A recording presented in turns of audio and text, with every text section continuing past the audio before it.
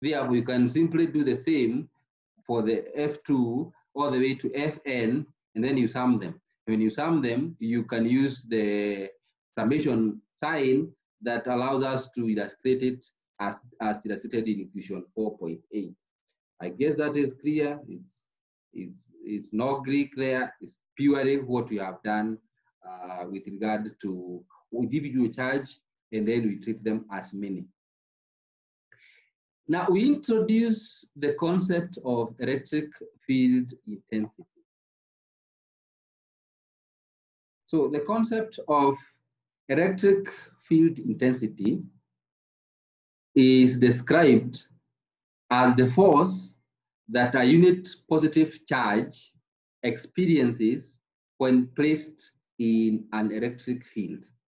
And remember, we defined the idea, or very many weeks ago, when we were doing our first lecture, we defined the concept of electric field. And we say that electric field is a region in space that a point charge Q experiences due to another charge in that field. So like assume that there is a source of the field Q1 here that is causing some repulsion. This is positive and this is positive. So assume there is electric field described by E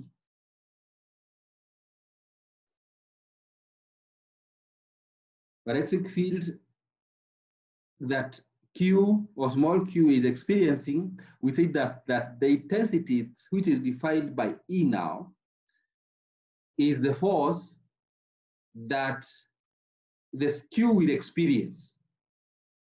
But we normally say that it's the force that would be caused by, observe this, which would be K constant, Q1 times Q, of course, but now you're saying that if the unit charge, of course, we consider a unit charge, then the charge small q would be divided there, because for us to get the unit charge, we have to divide by the charge causing it. So we normally cancel this. Therefore, we are saying that the electric field intensity is the force due to a field experienced by the charge, small charge Q. So in few words, that is what we are saying as defined in equation 410. So if of course, yeah, I think that is clear without necessarily repeating myself. Now, for Q is bigger than 0, the electric field intensity is obviously in the direction of the force and is measured in newtons per coulomb. Or when we say positive charge here, we are just saying that charge is positive. And of course, charge can be negative because it is has a negative charge. So if it is positive, then the force is going to be, okay, assume here, this is the force Q is causing electric field in that direction, and Q is positive. Therefore, the direction of the fields are outward. Then a small q here, and then it is going to experience a force that is going to repel it, because this one is positive as well. That is why we are saying that the direction of the force F is, of course, the force on Q is towards the direction of the force F, which is defined by the electric field. And we are saying the units of measurement are newtons per coulomb. As you can see, it's force divided by charge. The units of the force is newtons. The units of the charge is Q, so becomes newtons per coulomb.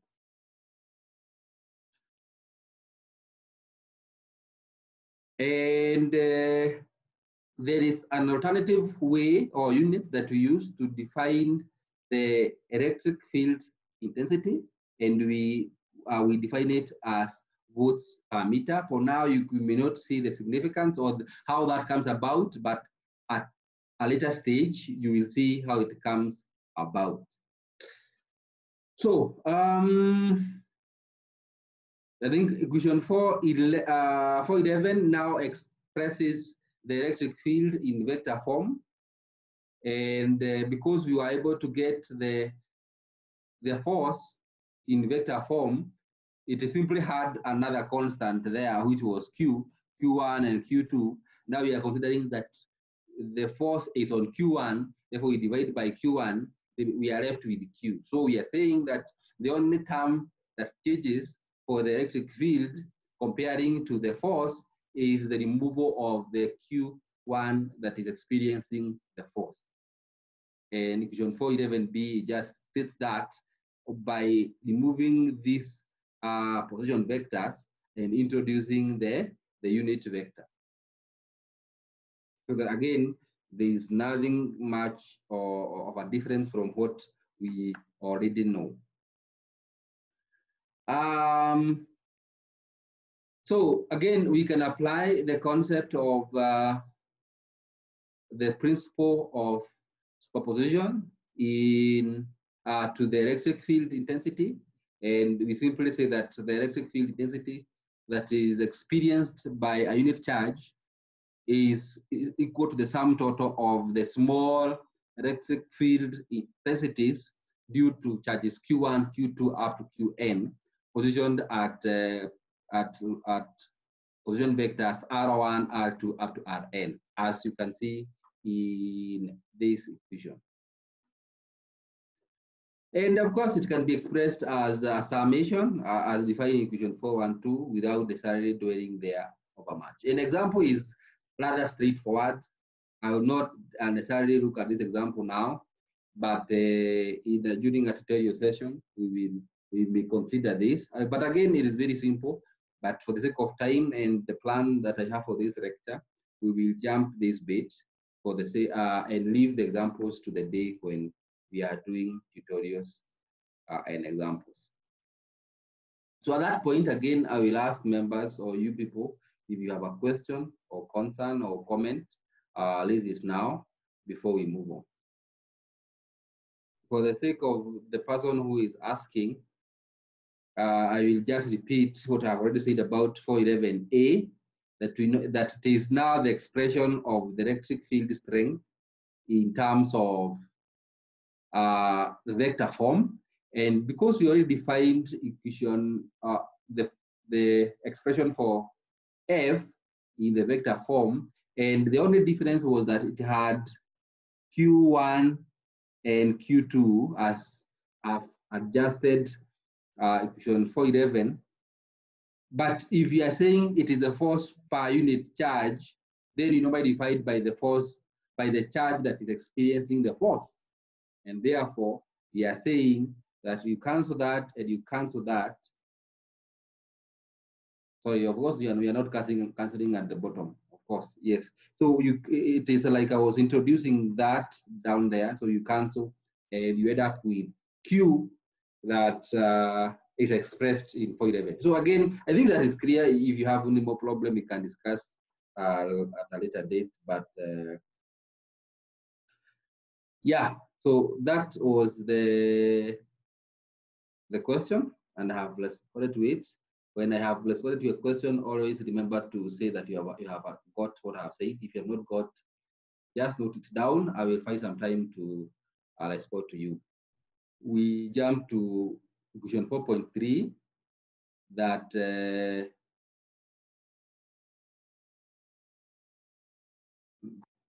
so that we can move on. Now, electric fields due to continuous distributions, of course, due to continuous charge distribution. This is where we are going to be talking about a line. So notice that in the past we have been saying a point charge. We have been saying a point charge Q. So we are not going to be considering a point charge anymore, but we are going to be considering a line, a surface, or a volume that is described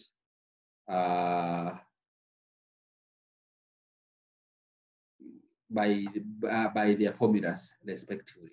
So we are saying that so far we have only considered forces and electric fields due to point charges, which are essentially charges occupying very small physical space. It is still possible to have continuous charge distribution along a line, on a surface, or in a volume, as we can see in figure 4.5.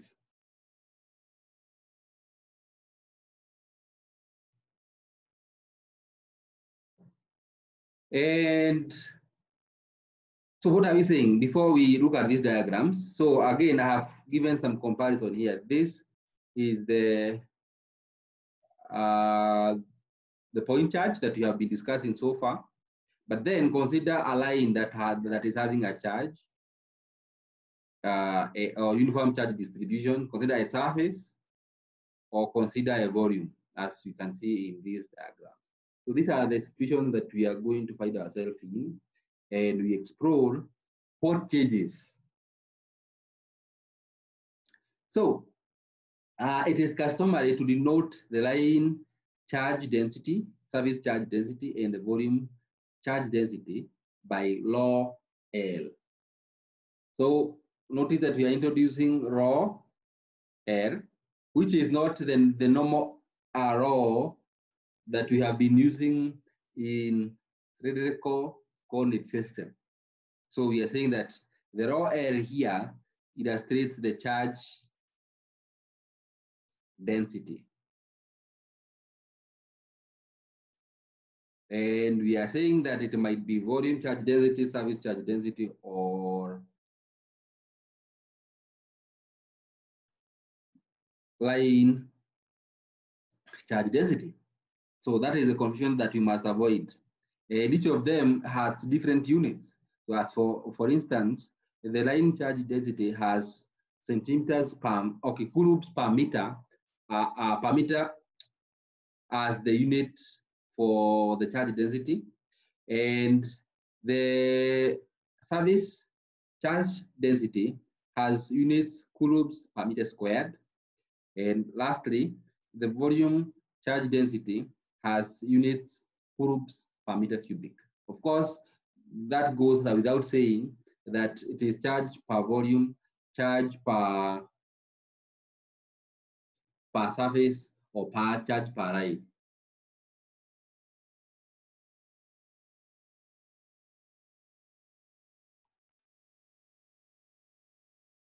So we move on.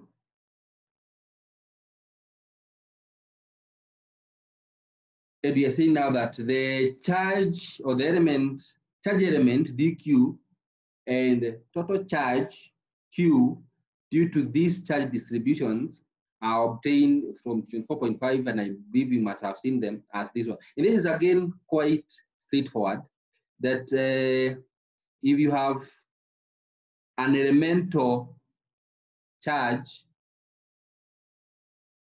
having the charge density rho, and it has, okay, well, I think I should start with the length. So I will just change this to express an elemental length dl, and it has charge density rho l.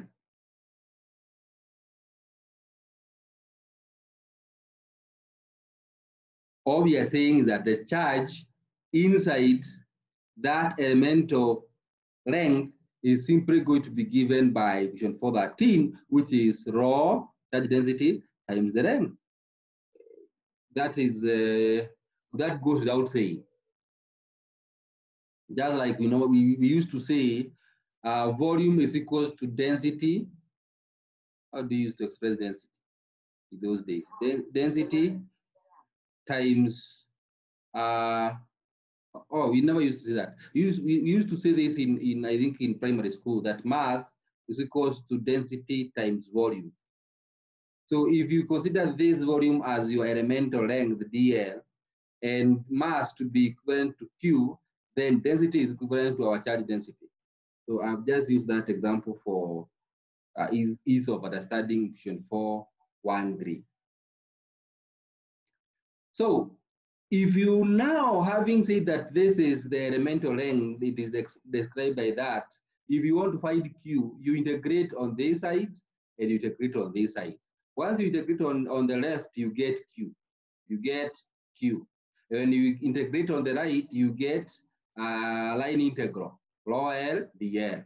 So without saying, equation 413 becomes straightforward. Okay, so and similarly for the service charge density, I just thought it is important that you get this very clear that we are using rho L, we're using rho L for line charge density, rho S for service charge density, and rho V for volume charge density. So that is what we have just got. Just a minute.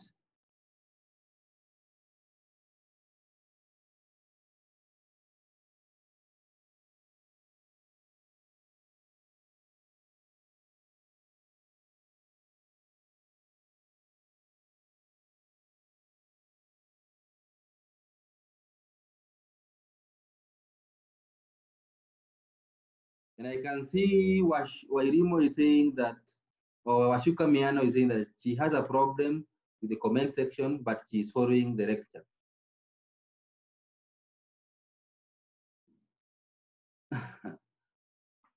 Whatever that means.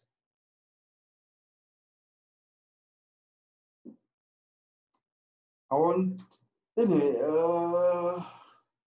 everybody to show how you can show her how to write on comments, because the comments are obvious. You have written yourself. So also show her how to write. Anyway, just describe how you can find that. Anyway, that's the concern from Rizzo Idimo, who is saying that someone Washuka Miano is having a problem. That is addressed. Anybody else with a concern or question?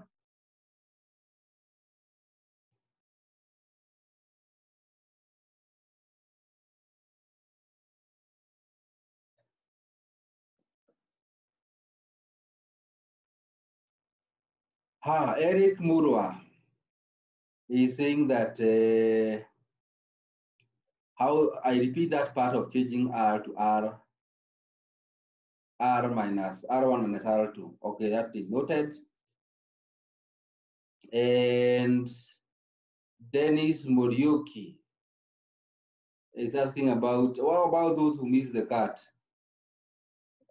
About the cut, you know, when you have advertised the cut all these days, then you miss the cut, we will find a way of solving that problem. You know, setting the cut is not a joke. So I can't set another cut immediately, but I will find a way of compensating you for a cut. I will set a makeup cut. Let me respond to that. I will set a makeup cut for anybody who never performed very well, so that they can somehow improve their score. So those who missed the cut and those who got 1, 2, 3, 4, 5, you will have a chance to how to do a makeup cut, so that all of us are on the same page. So I don't want to hear anybody else asking me about the cut, because I think I have explained that. Anybody else?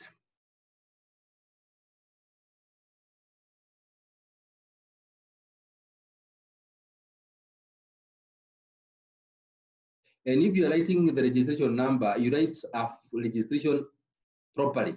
So even this Washuka Miano, who is told that registration number is not complete, write it as it's supposed to be. Don't have to, you know, I normally extract this information and put it in the report that I have to make every time to my university or to my employer. So let's solve that. Anything else? So about before we repeat what Mulwa is telling us to repeat.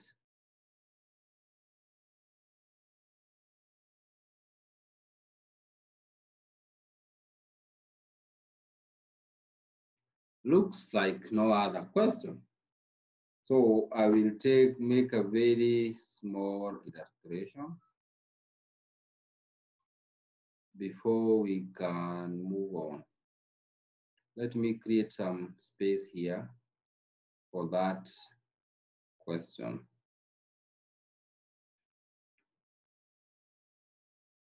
Okay, so I think I have enough space now. Someone is telling me to,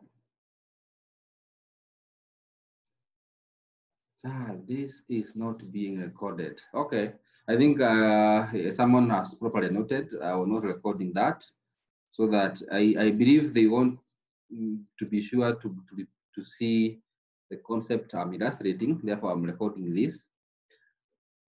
So we are saying that initially R is described by, this is R. But now if R is now a vector, we are saying that if this is R1 and this is R2, you can express R from Q1 to Q2 as R1, 2. So the direction becomes that. So R1, 2 is expressed as R2 minus R1, which are now vectors. And we are saying that we can still express R1, 2 as R1, okay, R, whichever, R bar, and then AR. I want to remove those things I have put down there so that they don't confuse anybody. Why is this? Yeah. So we can express that as such. And therefore, the only term I think we introduce here is AR. So that it moves from being a vector to being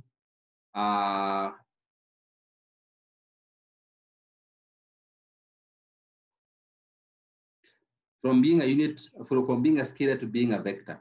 So remember that AR is equals to, from this equation, equals to R1, 2 divided by R.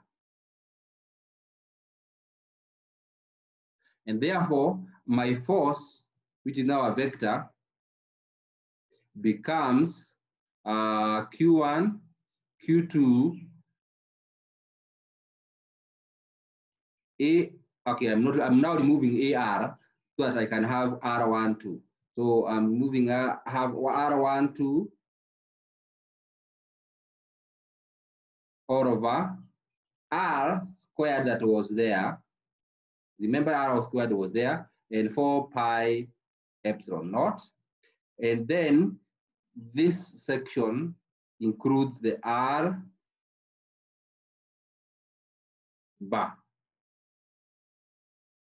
And therefore we are saying that F becomes equals to Q1, Q2 over 4 pi epsilon naught. This R is the same as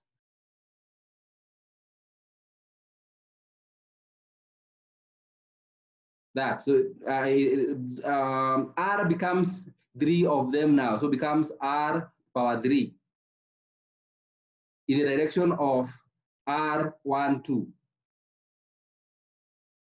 And I guess that is clear. Let me confirm from my notes. If I've not made any mistakes, I think that is how it comes about. So let me confirm.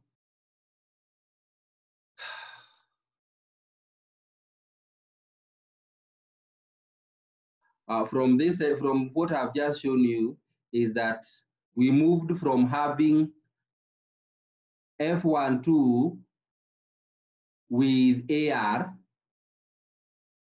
It is AR that we have manipulated so that it can give us R1, 2 over R. And when you remove that, you end up with this. Okay, I think we have already done this. So what the person wants, I guess, that I may not have done is just where we are now saying that R1, 2 is equals to R2 minus R1. So if you keep that one there in the bottom, you are saying that, okay, at the numerator, you are simply saying that this Q1, Q2, R1, 2 is equal to this. So you have R2 minus R1, all of them are vectors, then divided by 4 pi epsilon naught R3 cubic. So now remember that R, we said that R is equal to this. So we simply have R2 minus R1. Of course, this is magnitude cubic.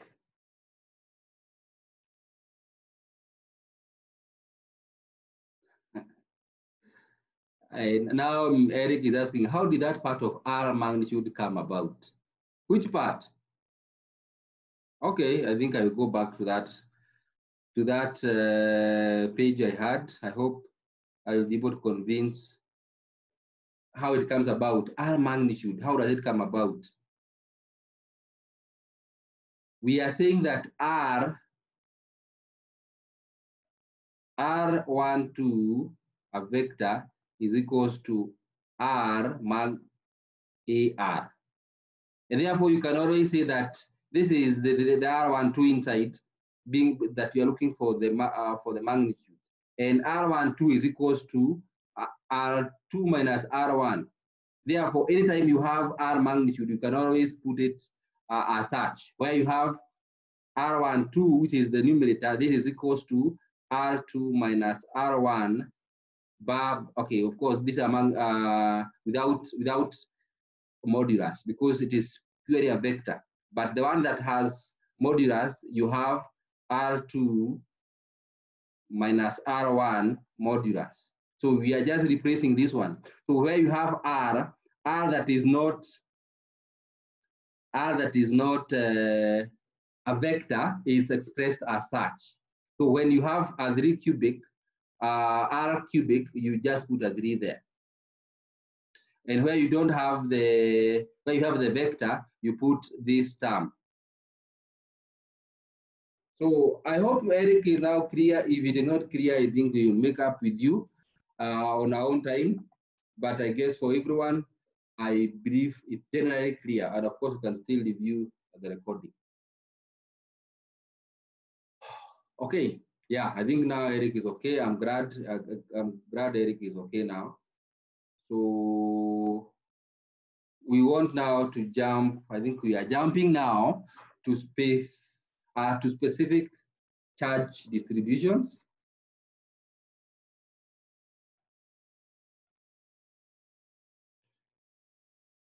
And I will take a glass of water. So let's discuss these specific charge distributions. We will start with the